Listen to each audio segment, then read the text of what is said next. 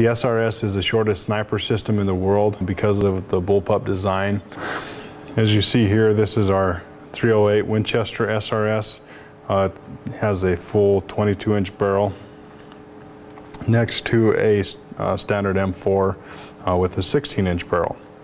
So we employ a significantly longer barrel and a bigger cartridge, and we're able to have it be smaller than a standard M4. We have here the SRS 338 Lapua in the front and a PGW Timberwolf in the rear. This is a rifle that's in use by the Canadian military right now. Both rifles have full 26-inch barrels, and measuring the overall length of the weapon, our system is about 11 inches shorter than the Timberwolf.